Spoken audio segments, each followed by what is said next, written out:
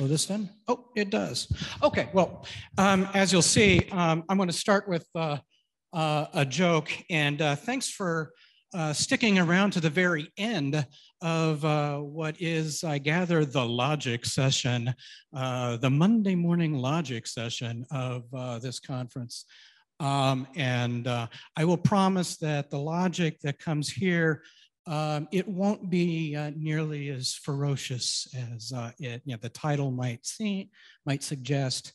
But anyway, I want to start with a joke. No doubt, several of you have already seen this joke before. It's an old New Yorker cartoon, and I know that some of you have already seen this before because Hugh Price at the Wilfrid Sellers Centennial Conference opened up his talk with this projection.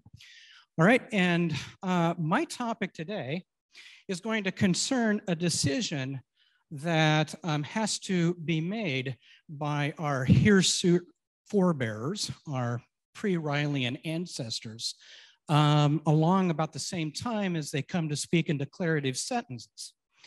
And the question that our hirsute ancestors will have to answer is whether they should reinforce sentences that are uttered truly and sanction those that are not, or whether they should do things the other way around. That is, reinforce false speaking and sanction truth-telling instead. Now, the theme of the conference here is why and how we give and ask for reasons. And it turns out, of course, that we prioritize truth-telling, okay? We take freestanding utterances of a statement to be normed on the speaker's belief along with the truth of that statement's content.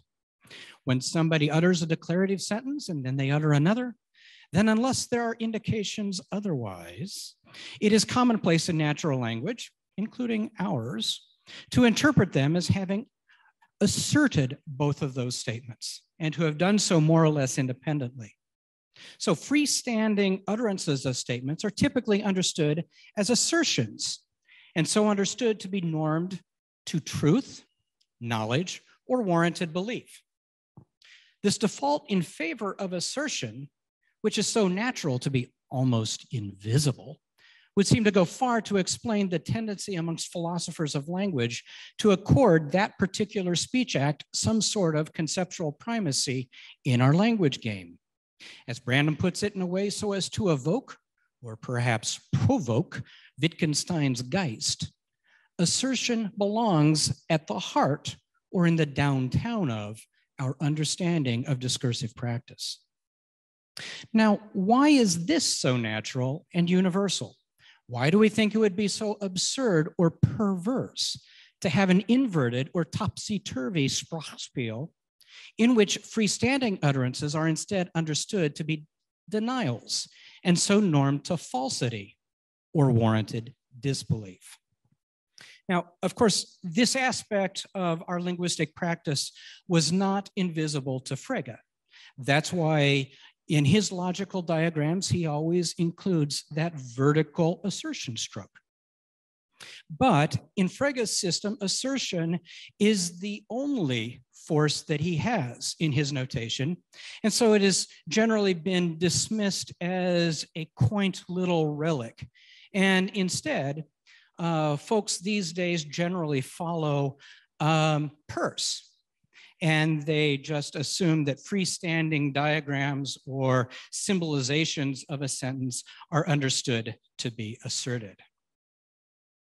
But by way of motivating this talk here, I want us to consider a couple of demonstrations in a few alternate logical systems of a sequent here. The sequent is a constructive dilemma. So it's just P wedge Q, P arrow R, Q arrow S, therefore R wedge S.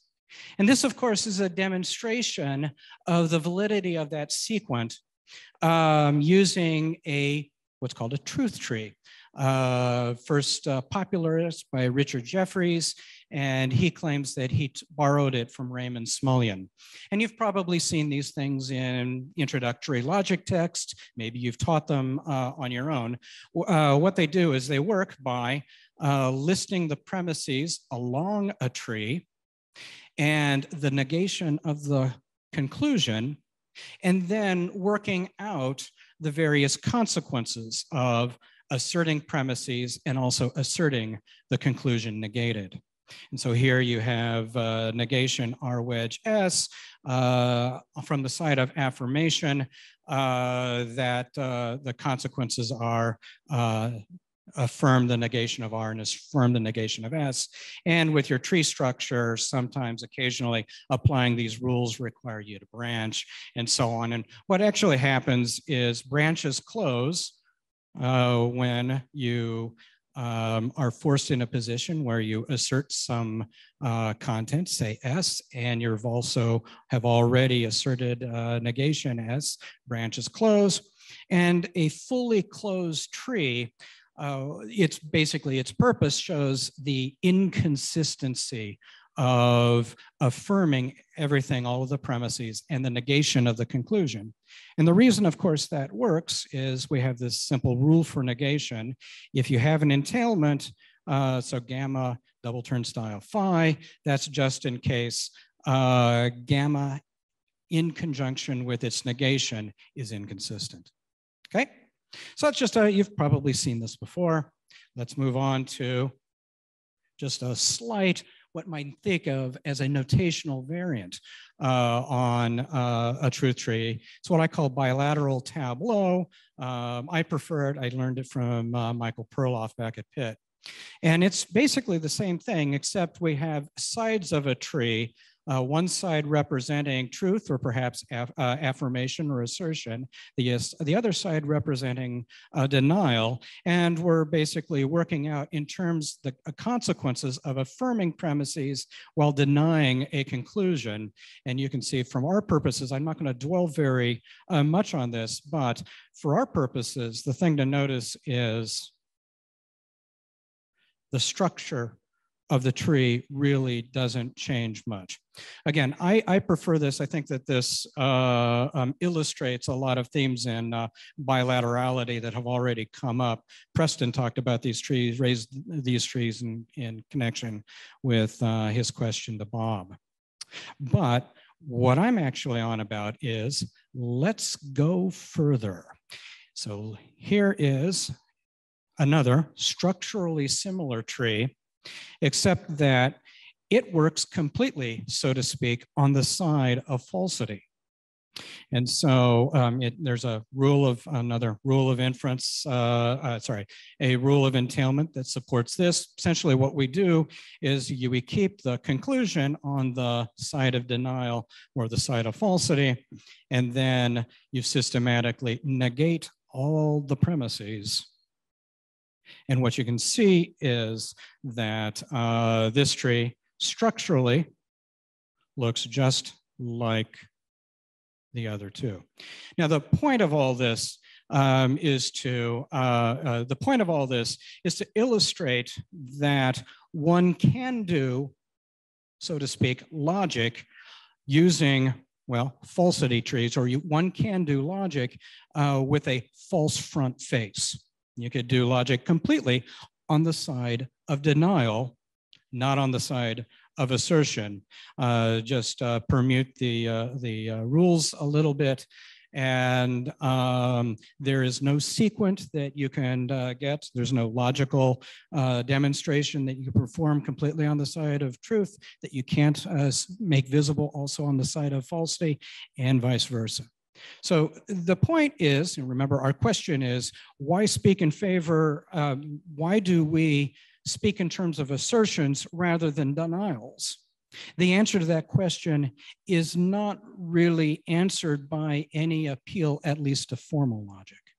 That formal logic is neutral between affirmation and denial. Now, I'm going to go up to my spoken notes and see where I am in my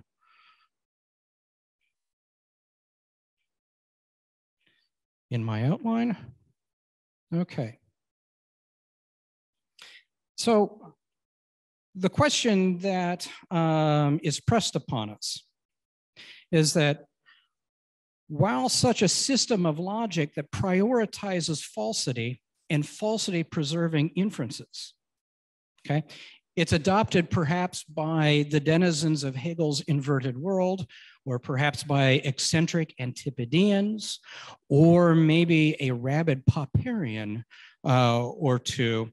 Why does this sort of system seem so absurd to us? Why do we have this preference for truth rather than falsity? And these last three slides show that we will have to look to something other than formal logic to find the reason or reasons why we have such a predilection for speaking truly rather than falsely. And surely we think such a reason must exist because norming our statements to truth appears to be common to all human languages. However, you won't find the answer to this question in, for instance, the Stanford Encyclopedia of Philosophy entry on assertion. While there is plenty of discussion about how best to characterize the specific norms of assertion, whether they be directly normed to truth or rather indirectly normed to it through a speaker's epistemic situation, there is virtually no discussion about why it is assertion that accords such pride of place or why it should be truth to which our bare utterances should be normed. Now, I'm not the most diligent scholar. For instance, I haven't looked at the recent 2020 Oxford Handbook on Assertion, but I'm not really aware of anyone who has pressed this question in quite so bald a manner as I am trying to do here. And perhaps that is because this is a question that would occur mostly to a bilateralist, and the serious investigation of bilateralism has only recently begun to gain much steam. But I invite you, that is you out there in internet world and you out in the audience, I invite you to imagine the practical limitations or infelicities of a topsy discursive practice which puts falsity on the front foot. And I invite you to consider as well the learnability of such a practice ab initio. Okay, so the invitation, think about it, is to come up with your own hypotheses for why we norm to truth rather than falsity, and so why we speak in assertions rather than denials. However, I caution you, the task might prove a little more challenging than one might at first suppose. For the parallels between assertion and denial really do run deep. For instance, one might argue that denial is hopelessly ambiguous because denials come in both strong and weak flavors. However, Schluter and Unservati have recently shown that assertion has both strong and weak forms as well. Or one might think that our preference for truth is vindicated simply by looking to the observational dimension of our language use. After all, we're primarily and immediately interested in what's actually out there, not with what's not out there, thus perhaps prioritizing a metaphysics of presence over that of absence. But let's use some imagination on behalf of the topsy-turvians. A topsy-turvian practice might understand some form of negation to be bound up within their regular sign of observation, such as lo or look. Thus, under conditions where we might assert, lo, there's a rabbit, the topsy-turvians would just as easily use an observation exclamation to deny something like, not a rabbit over there. Indeed, just as Frege sought to dispense with the consideration of denial altogether by unpacking it as an assertion of a negation, a topsy-turvian Frege might just introduce negation to go the other way around, showing in effect that anything one can do with an asserted statement could be done just as well with the strong denial of that statement's negation. disbelieving that logic is not the study of falsity, our topsy-turvy Frege would deny Frege's insistence that logic is the study of truth. And he would be partly correct. One should rather disbelieve that logic is not the study of entailment.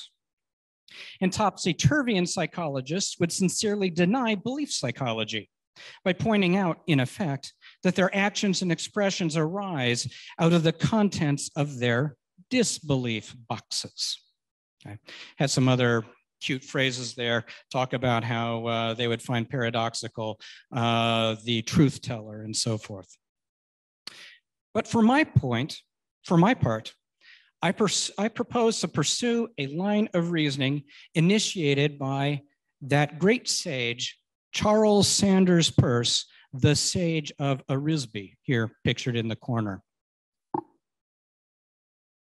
As mentioned a few paragraphs back, though Peirce was fully aware of the force-content distinction, he dispensed with an explicit sign of assertion in his graphical notation for logic. Instead, any freestanding statement written down on his diagrammatic expanse, what he calls his themic sheet, was thereby to be understood as asserted. Hence, he explicitly understood this expanse to be the sheet of assertion. So if there's an owl in the tree, or a propositional symbol thereof, perhaps O, is scribed on the sheet, we are to understand that sentence as being asserted. And if that sheet also bears the inscription, "The dog is barking," or a symbol thereof, then that statement is also to be understood as asserted. So here we have this first depiction of the themic sheet, or Peirce's sheet of assertion here on the left. It has the depiction of two statements being asserted.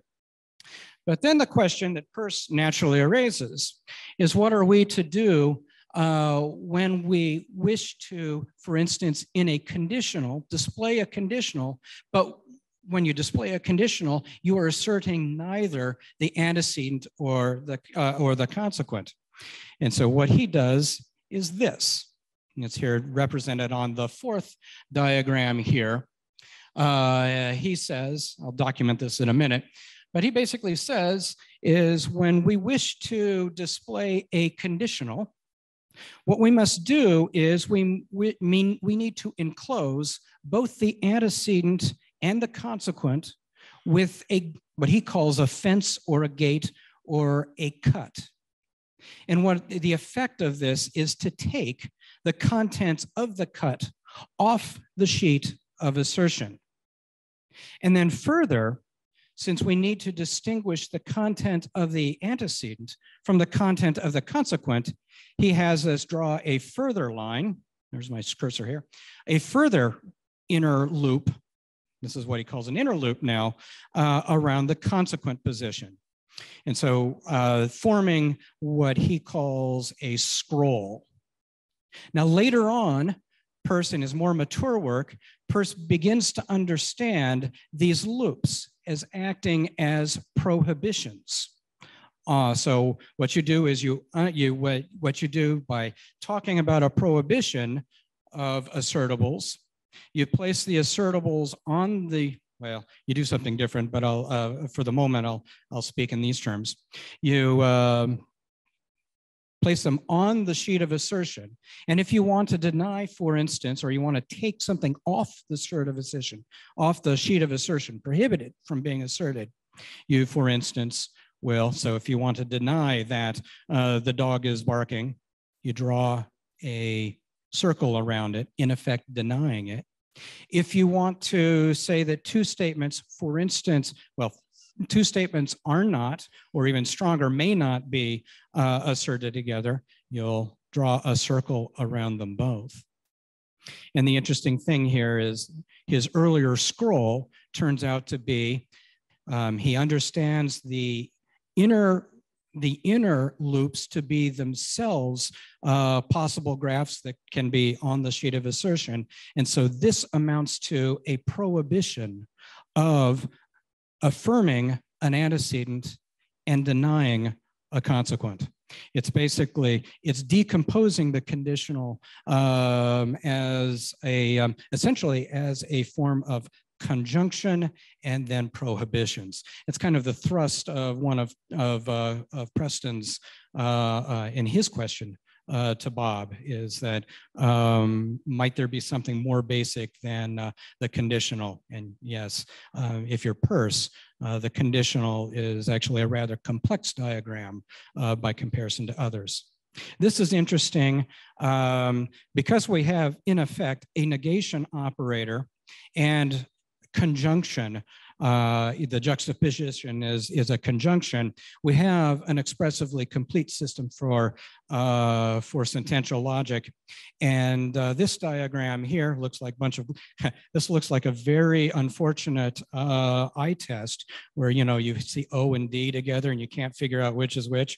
This one right here amounts to the prohibition of denying both O and denying D. And that essentially, it's a prohibition on two denials. That is his device for, that's his device for symbolizing a disjunction. Real quickly here, this is in effect the footnotes for that previous slide. So he talks about what happens when you need to express a conditional, and he tells us you need to draw a fence or a closed line around it. And the question then arises, which counts? We need to draw a further loop around around one of them, and this is his initial justification for why the inner loop has to go around the consequent. So this is just a bunch of footnotes.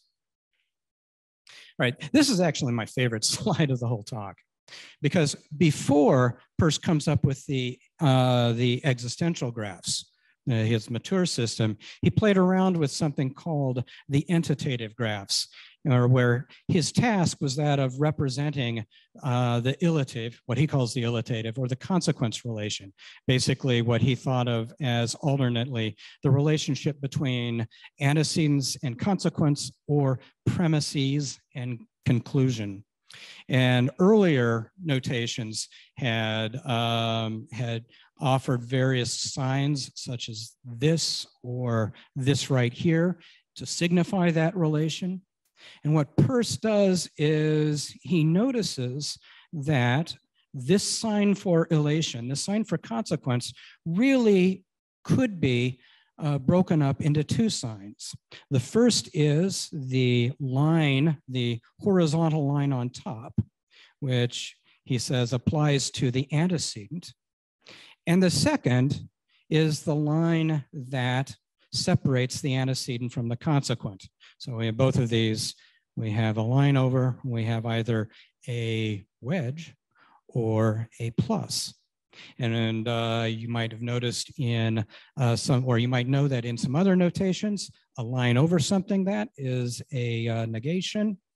So what this amounts to, at least if we consider just a material conditional here, this sign actually decomposes into a precursor to his cut and a disjunct. And so what Peirce's, or in the other one here, we have a line over the premises and a plus, which on some notations, both the V and the plus has been used as a sign of disjunction. What he does eventually then is he dispenses with this second sign and just thinks of things written down on a sheet of assertion. Now, juxtapositions outside of any cuts are disjunctive, and juxtapositions within any cut is conjunctive. So it's easiest to go to this diagram here. We have three premises joined together. What it basically says is you may not assert all three of these, or you must assert either all three of these or the conclusion. And what he notices is that, you must assert the negation of all three of these together or the conclusion. And what he notes is that if you have a negation of a conjunction, De Morgan's just allows you to split the various premises, and then you can uniformly treat conjunction uniformly as you can uniformly treat juxtaposition on his sheet now as disjunctive. Okay, and so we get what Peirce's earlier system. These are the entitative graphs. Oh shoot, only 5 minutes. Eek. Okay, well I am going to speed right through that. The entitative graphs. On the entitative graphs, Peirce says that they are hauntingly right here. He says basically two systems are about as good as each other, except there's an unnaturalness and an aniconicity that haunts every part of the system of entitative graphs, which he says is a curious example of how late a development simplicity is. All right, so what we have here is what's going on with Peirce is he notices that there is a mismatch between, in the entitative graphs, a mismatch between the force of the sheet of assertion. If the phemic sheet is to be understood as assertive, then you don't want to represent juxtaposition as disjunctive. So the question then arises is, why couldn't you just, so to speak, work instead of from a sheet of assertion, from a sheet of denial, and making a real, well, a medium-sized story short? This is where Peirce basically, when I made a caveat, he really thinks of the cut as being a cut in the sheet of assertion that exposes something from behind. The something from behind is the sheet of denial. And what the cuts do is they expose what is lying behind that sheet of assertion. So the question is, and this is where Peirce turns out to be an out and out bilateralist, literally two sides to his phemic sheet. The question then arises is, why doesn't Peirce consider operating instead from the opposite side, the obverse, the rougher side of the sheet of assertion? Why does he himself prioritize assertion over negation, over denial? And here's the what you might think of as the story is really kind of disappointing for such a grand question. Why do we speak in terms of truth rather than denial? The answer is disappointingly mundane. Because if you think, for instance, suppose these things are on the sheet of denial. Okay, so these are written on the backside of the sheet of assertion. And the question then is, well, should we understand this as denying both of these separately, or are we to understand these as denying them collectively? Okay.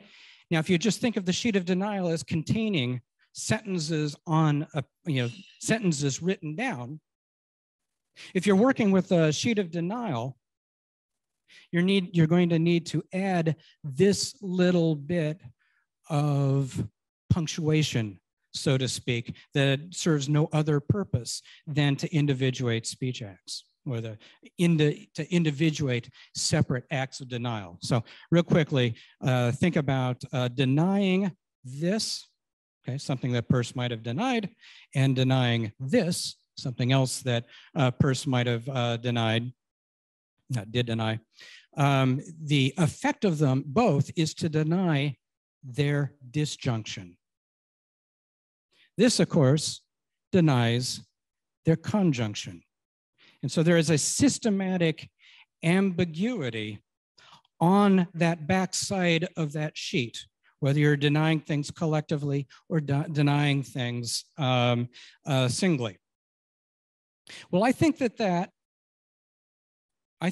ramifies into the spoken medium, of course, as well. Because think about what happens when you speak. Okay, speak kind of looks like that. Speech kind of looks like that. And so what you want is on your, we blast things out into space, something like an airy themic sheet. And the question is why we have to understand it as assertive rather than as something else. Because we don't have, in essence, ways of framing those things nicely. We want to understand, this is the separate acts are disjunctive. And the only way that you get juxtaposition to work nicely conjunctively like that, so understand juxtaposition as conjunction. And when you understand juxtaposition as conjunction, that explains why the themic sheet, that vast expanse of air that we blast our speech acts out onto, it's undifferentiated. It's like this. And so the only way that you don't get an ambiguity, such as that which happens on the sheet of denial, is to understand the undifferentiated expanse in which we broadcast our speech acts out as a sheet of assertion, not denial. And so I had this nice little flowery and overwrought conclusion that basically says, this is what explains in the Zoroastrian struggle between the forces of Asha, that is truth, and the forces of falsity, that is Druj, okay? The answer to the reason why we favor assertion, that is speaking truly, over the forces of denial, speaking falsely. The reason for that turns on a really mundane feature of assertion, namely that it, and not denial, distributes into juxtaposition or conjunction. And so I'm going to close out this session on an extremely deflating note, in fine Pittsburgh style, is that the reason we love truth so much that some of us might even think of it in conjunction with academia's second oldest profession, that is behind geometry, philosophy. We might enshrine it every time we think of that word, philosophy. The reason for that is simply a mundane, pragmatic feature of discourse and nothing more grand than that. And with that, hopefully I got that under time. I will leave you on that deflationary note. Thanks. The owl of Minerva is just about to take flight.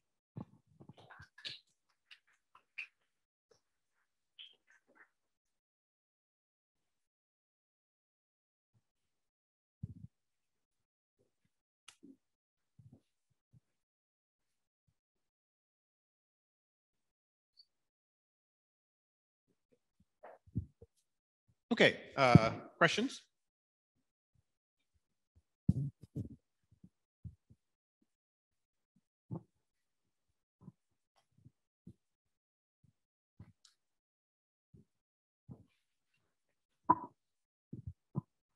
Thanks. This was really interesting.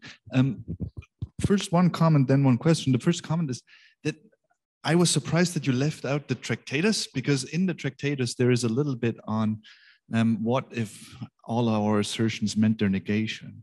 And Wittgenstein is asking himself that question. His answer is, if we went in for that convention we would still be asserting at the end of the day. Our negations would just mean their assertions.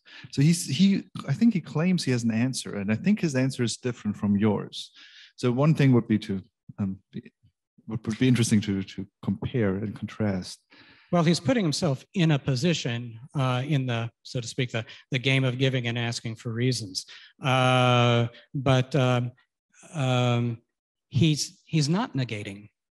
It's not an assertion of an, it's not the assertion of a negation. It's a denial, and that's distinct. Wittgenstein, if he's following Ramsey, should know the difference too. Oh, yeah. Well, one would have to look whether that matters at this point. But yeah, so there's definitely some. Actually, no, I will not go there. But let me ask you another question, because I'm thinking that the argument at the end that you present for why we should go for the assertions rather than denials, doesn't that depend on you presenting the sheet as it were one sheet? But it seems that in our language, what is actually happening is that sentences have periods. So insofar as we have periods, we can individuate individual sentences. And then we could think that, we have a convention that the periods mark. Yeah, written language does. Yeah, the bit that I glossed over really quick is I had us imagine a game where we're playing the opposite day game. You might have played this. Sometimes you try to speak opposite of what it is you really mean, or as a childhood game, it usually ends in, breaks down and ends in hilarity, a little bit of hilarity that's less gruesome than Squid Games. What I had in the bit that I skipped over is I had us imagine a game, and I had us, instead of just saying things, I had us putting messages on a card. And then the question was, okay, well, I put, the owl is in the tree, and I put the dog is barking. I have two cards there, and and that amounts to a disjunction, that amounts to a denial in effect of their disjunction, because the sheet of denial is more something somehow disjunctive. What if I wanted to deny something weaker? That it's both the case that the dog is in the tree and the owl is in the tree and the dog is barking. Well, then I put them on the same card. So in effect, yes, I did put punctuations there or groupings by way of note cards. But then I said, but we don't have thought boxes or note cards out here. And so that is why, even with, don't we have sentences? That we have complete sentences versus incomplete sentences. That's where assertoric force attaches. But I assert one thing. That's one sentence. Then I assert another one. And then the question is, do I draw? I mean, the sentences don't help. The question is, do I put the box around them both, or do I put the box around them individually? And if I spoke in terms of denial, I would have to settle that question. So it's more than just a sentence.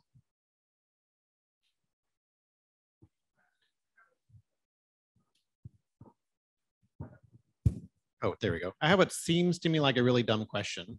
You can tell me it's dumb if it is. Isn't the reason that if you take assertion to be basic, isn't the reason that assertion is basic is because a language based on denial would be unlearnable? I mean, you can't teach a kid what's green by showing them a bunch of not green things and saying, this is not green, this is not green, this is not green.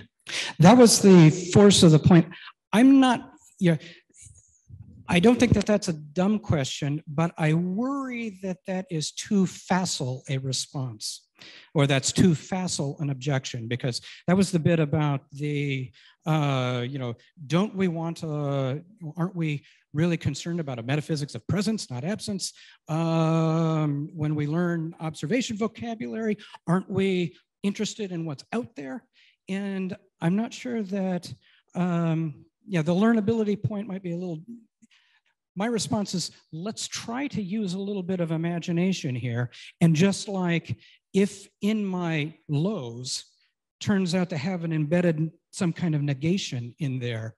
So when I say, not a rabbit, and I'm really denying not a rabbit, that's sort of say it is a rabbit. And I'm not sure that I can't teach, well, I mean, I can't because I'm habituated in the way I am, but I'm not convinced that a topsy-turvy culture couldn't.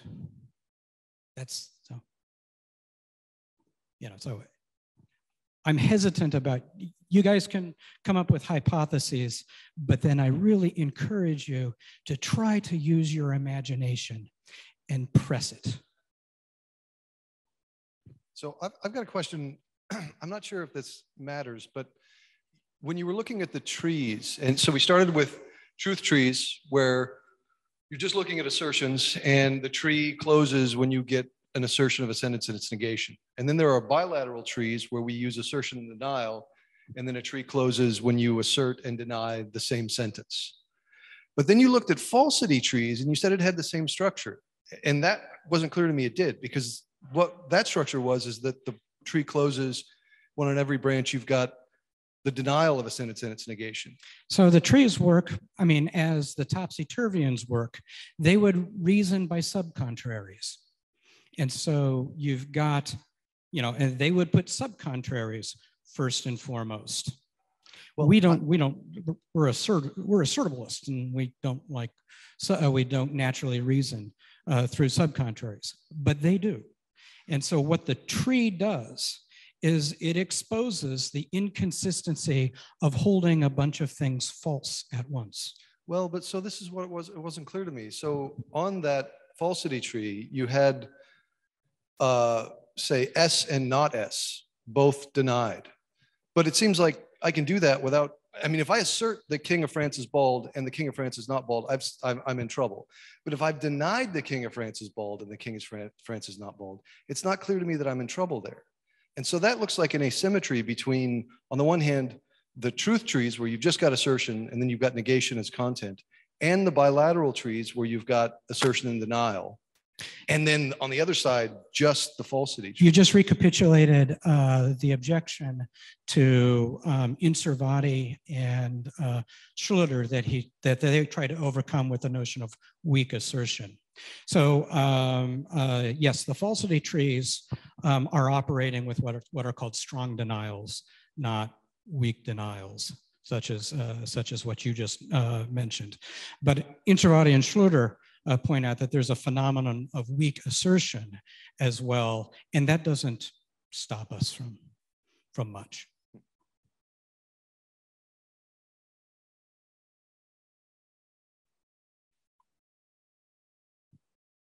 So we can all go to the bar and play the denial game. I think so. I can't tell if Jaco's cue is from this session or the previous one. There's a string of cues there. So. Yeah. Jaco, if you're around, you're welcome to ask a question, or anyone online. Otherwise, I suppose we can tell Dave that he did not do a good job, and we'll understand that as a denial. Yeah. That's all right. I can interpret you any way I want. All right. So thank you very much, everybody.